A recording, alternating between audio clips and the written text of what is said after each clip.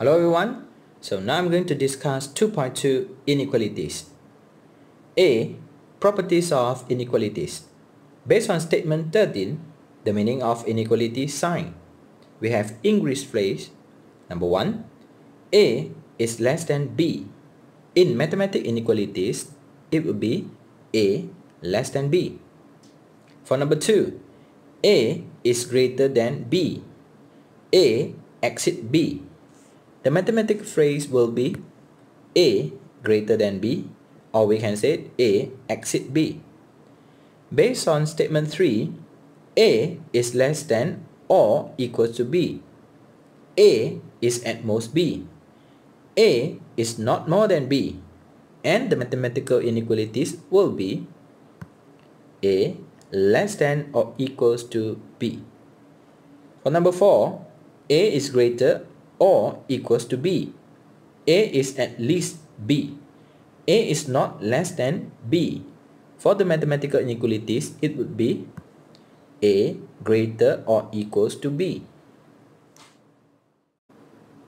Now we are going to discuss statement 14, which is properties of inequalities. Given A greater than B, and we can say A must be greater than 0 and B must be less than 0. For example, A is equal to 5 and B equals to -3. So from here, we can say A is greater than B. Based on addition, given that x greater than y, then at the same time, x plus 5 must be greater than y plus 5. Next, we are going to look at subtraction.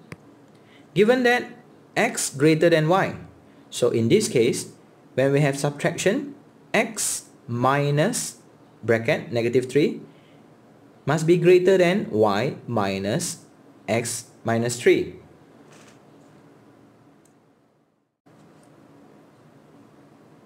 Next, we are going to discuss subtraction. Given that x greater than y, so x minus bracket with -3 must be greater than y minus with -3. For multiplication, given that x greater than y, then when we multiply both sides, 5x must be greater than 5y. But not for multiplication for -3. So please take note, we have to change the sign if we multiply with negative value. Next, we are going to discuss division.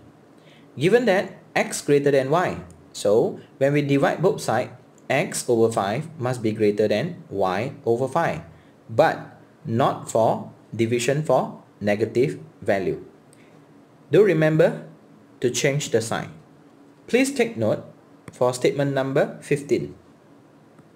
Note that when an inequality is multiplied or divided by a negative value, here are the example.